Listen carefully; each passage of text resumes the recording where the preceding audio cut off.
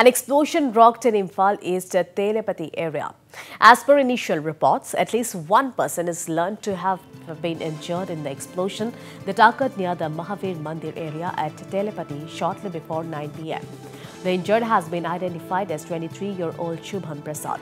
Bomb squad and personnel from the Parampat police station rushed to the spot after the incident.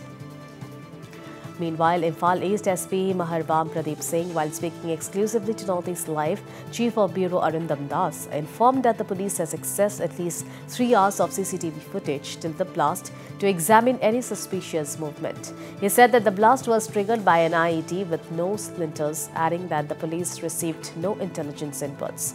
SPM Pradip Singh said that the Manipur police station has already launched an investigation into the matter. What is the information you have got so far about what has happened?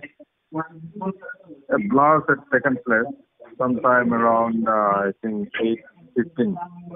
Okay. In a locality called Telepati. Okay.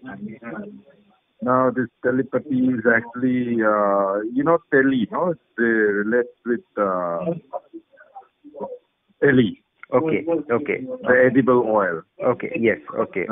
They are settlers of Manipur engaged in that kind of business. Okay. Okay. Okay. There was one person injured. Okay. He's out of danger. Okay. And this one is intended to, like I always said, intended to make some noise. Okay. Rather than this one inflict injury to people. Okay. So that way, this one is we are taking the CCTV footages as to what happened and all that. Okay. But as of now, it happened in a small gully. And then our outpost or other deployment was also very close. Okay. It was raining. And the public were very late on the road. Okay. Okay. It looks like an IED without splinter. Okay. And this one, the police responded in time. Okay. And there was a little bit of a local mess. A little agitated. The blast was taken place in the locality. Okay. Things have settled down.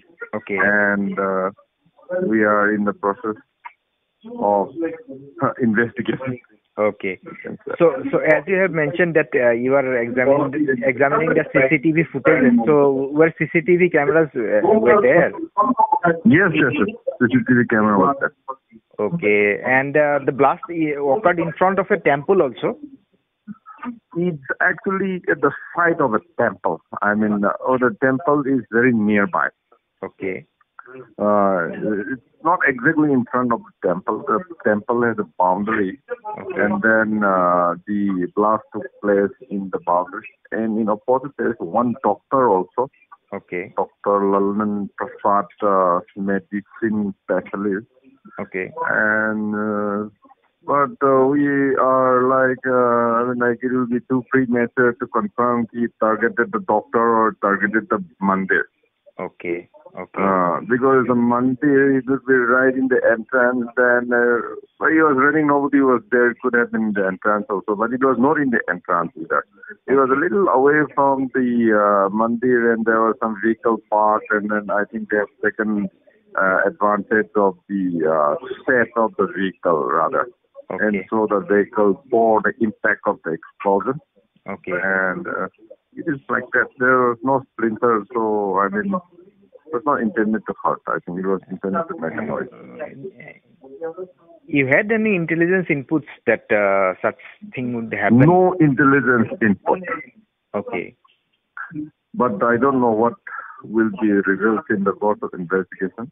Okay. But when it comes to trade or extortion, no tangible or something that we can say is not there as of now. Any needle of suspicion right now? No suspicion. Regarding who would be responsible, so no, not that thing. I don't know who claims. Normally they claim in the newspaper, no. Okay. But it is too premature to say that. So far nobody has claimed it. Yes. And how are you going ahead with the investigation? We have taken the CCTV footage. We're going to analyze it for the last 3 hours before the explosion. We see the movement of people around.